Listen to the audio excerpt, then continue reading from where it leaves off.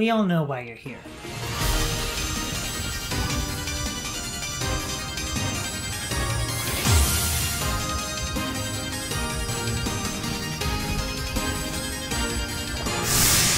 Terapagos' battle theme is a masterful achievement in musical storytelling, but how did we get here? Why is this song so incredibly climactic, and why is it such a pivotal moment of character development for Kieran? Hello everyone, my name is Roberto Cristian Chelonudis Galapagos de la Tortuga, but you may call me Robbie for short. And today, let's analyze the arguably most sophisticated battle theme in any Pokemon game. There will be spoilers for the entire story. You've been warned. And if you didn't catch Terapagos in a Beast Ball, what are you doing? I've loved Pokemon since I was 5 years old. It's a franchise I'll probably follow for the rest of time. I'm familiar with practically every piece of music from these games, and this theme is no different. Battle Terapagos was composed and arranged by Go Ichinose, who has worked on music for the Pokemon franchise since the days of Gold and Silver, with a little help from Toby Fox. Toby Fox has worked on music for Pokémon before Scarlet and Violet, the default battle theme for the Battle Tower in Sword and Shield, which is actually the theme you're hearing right now. When Toby Fox was revealed to have a part in the soundtrack for Scarlet and Violet, many fans were beyond excited, except for me, because I didn't know who the heck this man was before writing the script for this video. His work on the Scarlet and Violet soundtrack focuses almost entirely on the terrestrialization phenomenon in Paldea. He appears in the credits of the following tracks: Academy, the overworld theme,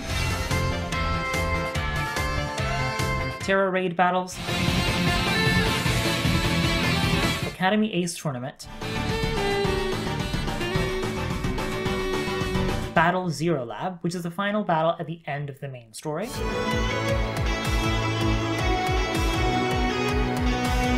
Battle Paradise Protection Protocol, which is the battle after the previous one,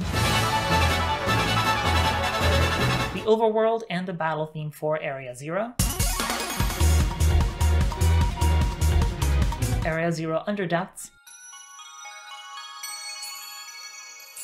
the battle theme against Kieran and Terapagos, and the Terapagos final boss theme that we'll be analyzing in this video. He also arranged the remix of Ed Sheeran's Celestial, but we can't play that because of copyright or whatever. Toby Fox is famously known for his work on Undertale, a game that narratively manipulates you into being invested in characters that, rationally speaking, aren't real, but psychologically speaking, have an emotional tether to your conscience. You can replay the game after achieving the true pacifist ending, and yet some people choose not to for the sake of not hurting these lines of code you've grown to love. After all, the tagline is Undertale, the RPG where you don't have to destroy anyone. And it's this narrative power that Toby Fox brings to Pokemon's music. For this argument, we'll analyze how the various relevant themes come together. First, let's focus on the overworld track for Area Zero, which starts with a delicate, ethereal chime that we associate with the terrestrial phenomenon. As we are presented with this thrilling new space, we are greeted by this unnerving, grandioso chord along with some choral chanting that reminds us of what every adult constantly warned us about. This place is dangerous. Grandioso is Italian for grand, a tempo mark directing the musician to play big, loud sounds. It's a whimsical start that establishes an element of fantasy to an area that provokes a sense of wonder, but also fear. This theme is written in an F major key, which the classical composer Helmholtz has described as embodying peace and joy, but also passing regret. The relative minor of F major is D minor, which is told to invoke feelings of anxiety, and is used sparingly throughout this composition. There's a sense of foreboding that also expresses feelings of grief, likely foreshadowing the death of Professor Sada and Professor Chura. F major is a musically significant chord that calls upon religious sentiment because the church likes emotional and complicated music. Notice how this part, in Nearer My God to Thee, is written in a 7/8 time signature, and has a syncopated rhythm because it brings musical interest.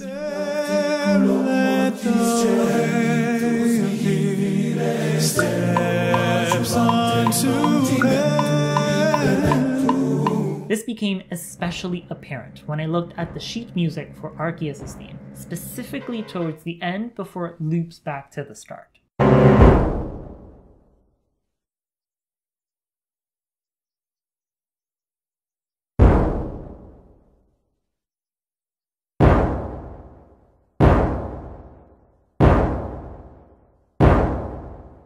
There are multiple silent measures, but what's interesting is that the last 10 measures have a decreasing amount of silent measures as it progresses. We have one measure with only one note, followed by 3 silent measures, another one-note measure, then another silent measure, and it ends with 4 measures with one note each.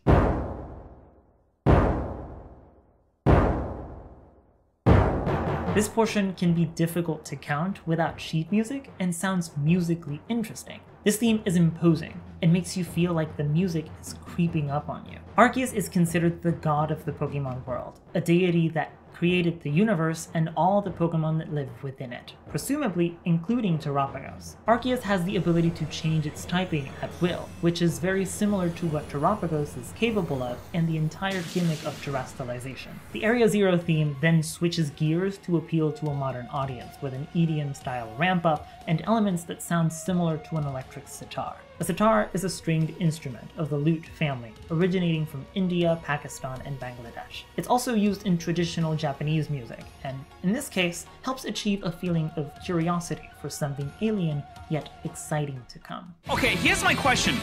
When I do a Tera raid battle, what am I supposed to be feeling? Next, let's talk about the Tera raid battle theme and its more upbeat candor. This theme plays during any of the optional Tera raid battles found in dens throughout the region, and each battle requires 4 players to tackle and defeat the terrestrialized Pokemon found inside. The multiplayer aspect of this game mode is an important factor that gives this theme the feeling of determination. Across the entire theme, we hear instruments traditionally used in rock and roll and heavy metal genres of music. The electric guitar is the most famous example. It's used in songs like Ozzy Osbourne's Crazy Train to invoke an energetic sensation within the listener.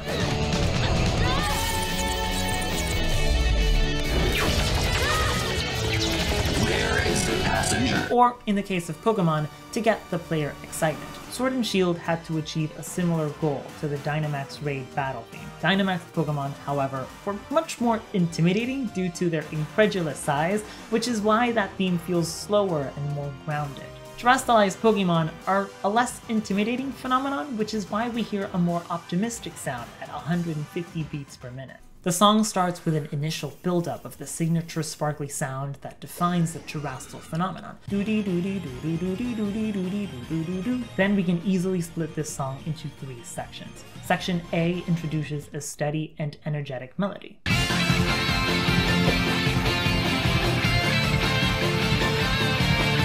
While Section B changes that melody to a more subdued tone.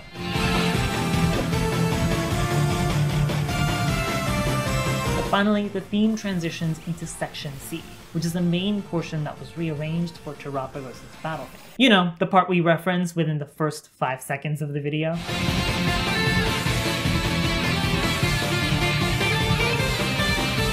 This is the most important part, the piece that defines my argument for this entire thesis, because it is the most exciting. The final portion after the fact is simply a resolution, in which the melody slows down in order to pick back up to the first section. An interlude, if you will.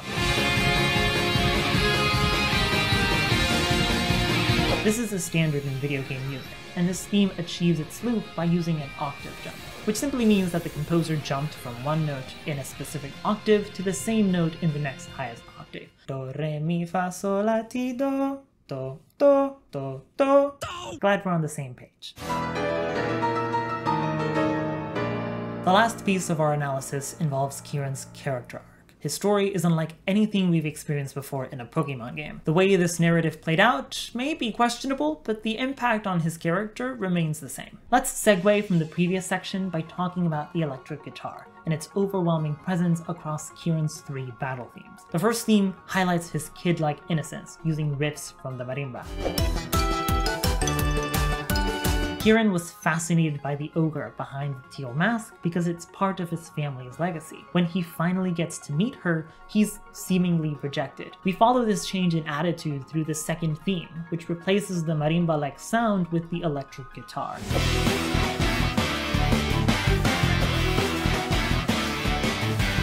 It's a key detail that foreshadows his hostile behavior at the Blueberry Academy. The electric guitar is important because it completely overtakes his final theme. The main melody is composed of more aggressive and distorted violin sound.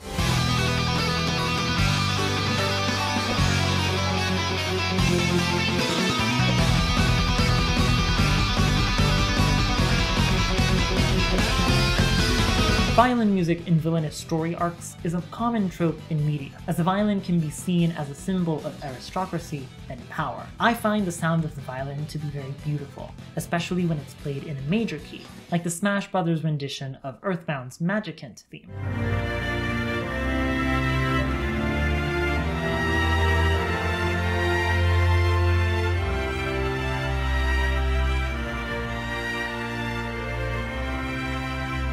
But when played in a minor key, violins typically sound like the complete opposite. Take Sephiroth's theme, for example.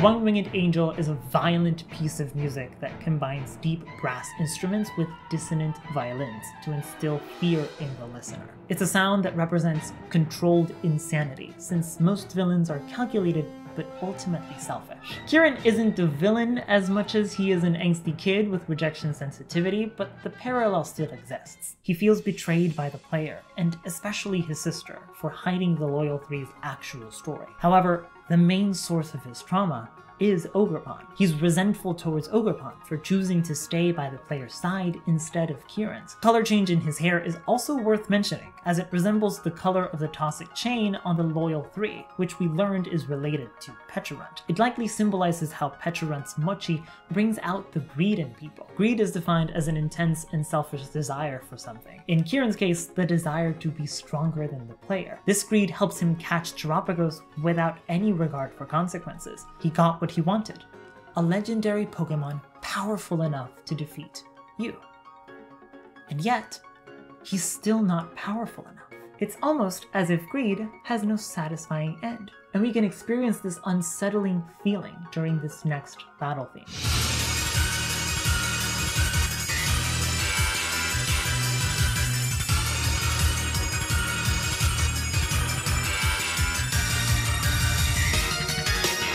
This theme samples the song Bad Apple from the video game Lotus Land Story. It's a Galaga-style game that released in 1998, and likely inspired Undertale's main gameplay mechanic of avoiding pixels. Correct me if I'm wrong, but Toby Fox probably referenced Bad Apple as a connection to Kieran's Hydrapple, since this song plays during the game's third level, right before you meet its antagonist. While the references are certainly uncanny, this isn't Kieran's theme, it's Terapagos' theme. The music begins with a dissonant violin intro, characteristic of Kieran's theme, but that's where it ends.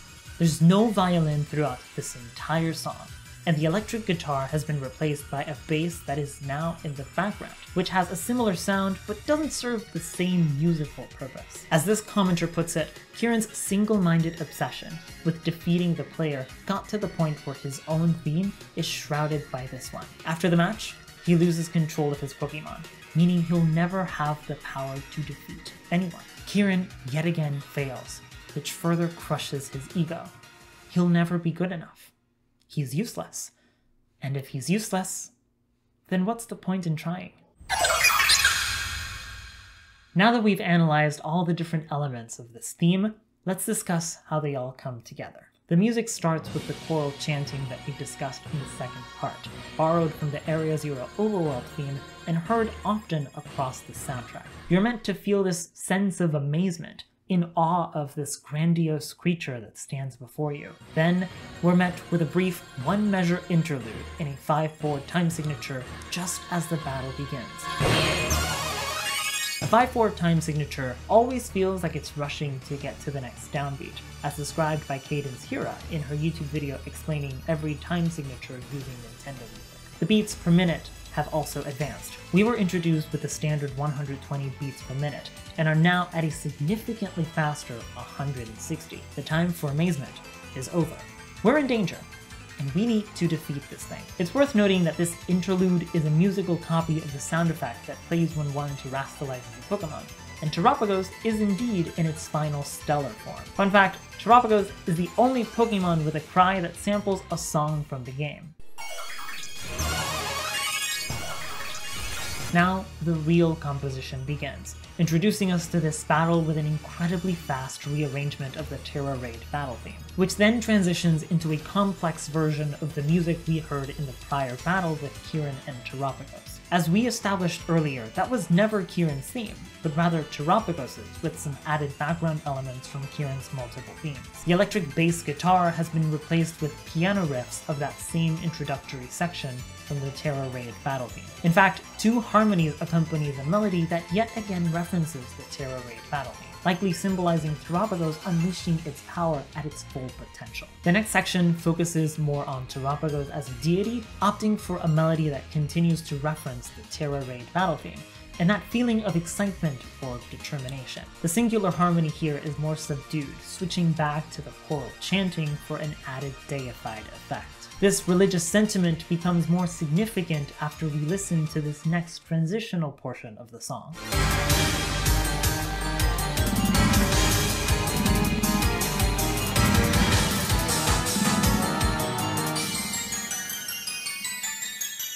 Let's hear that again, and this time we'll count the beats in each measure. 1, 2, 3, 1, 2, 3, 4, 1, 2, 3, 1, 2, 3, 1, 2, 3, 1, 2, 3, 1, 2, 3, 1, 2, 3, 4, 1, 2, 3, 4, 1, 2, 3, 4, 1, 2, 3, 1, 2, 3, 1, 2, 3. You're probably a little lost, and that's okay.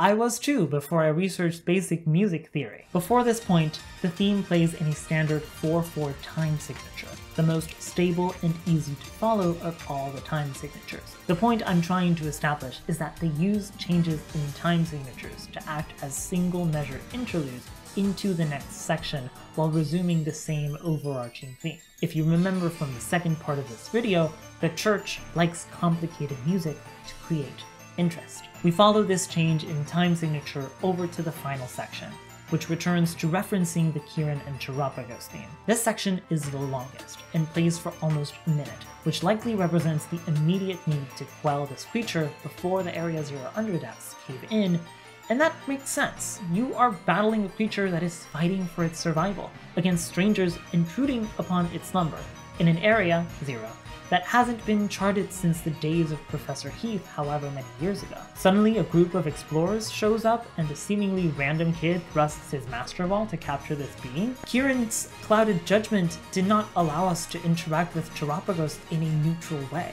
It became a hostile environment the minute he caught it, with the goal of finally defeating the player character. In the prior battle, we heard the same syncopated melody, albeit faster and in a stable 4/4 time signature.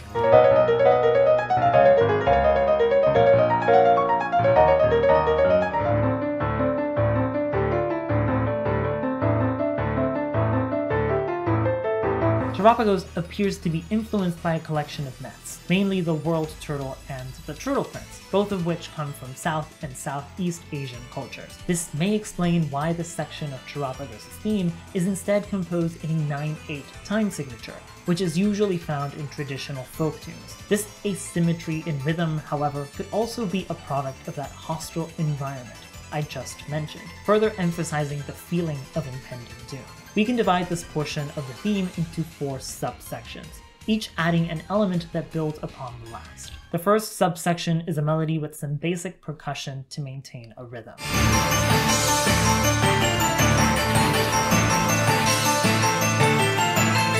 The second subsection adds chanting, which we established to have a religious sentiment.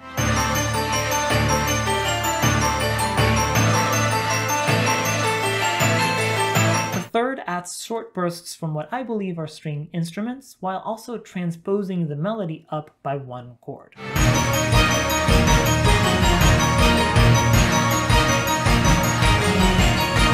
The final subsection adds more percussion and some flair to the harmony from the violins before looping back to the beginning.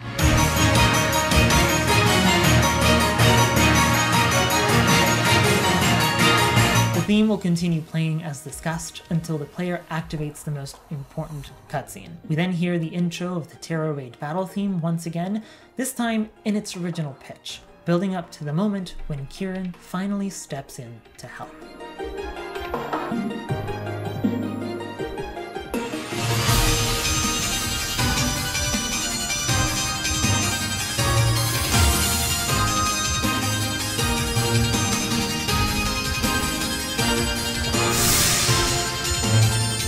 Terapagos' battle theme is a masterful composition that symbolizes the end of Kieran's journey to find his self-worth. This is the absolute best part of this theme, because it genuinely makes you feel euphoric. I felt happy for Kieran, that he finally realized that his self-worth shouldn't come from how strong he is competitively. Rather, it should be defined by his merit, regardless of where those successes come from. Kieran is a character that many people likely relate to, myself included, because sometimes believing in yourself is really hard, especially when you work on a video you're really proud of. In this moment, Kieran sets his ego aside and finally understands the dire situation they're currently in. Ego interferes with empathy, and wallowing in his feelings of failure only makes this situation worse. After Terapagos is defeated, we hear that 5-4-1 measure interlude for one last time, before revisiting the Tera raid battle theme. This rendition invokes a sense of relief, as the melody progressively comes into the foreground. The hidden treasure of the Area Zero has been tamed, and the weight of Kieran's anguish has been lifted. His actions have consequences.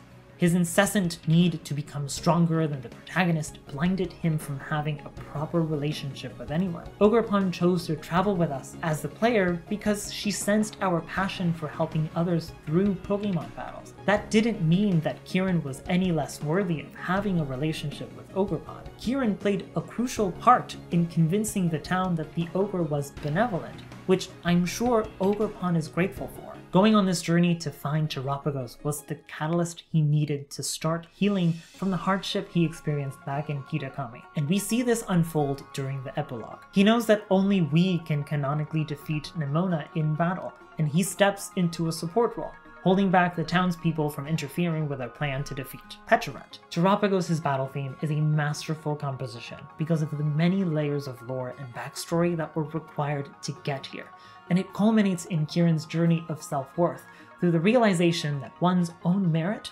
defines success. I hope you found this video essay interesting. I did a lot of research on this and even consulted my close friend Kieran, who studied and helped me better understand music theory. Thank you so much for watching. Leave a like if you enjoyed this video, share this with any Pokemon nerds you know, and as always, I appreciate you being here. Bye!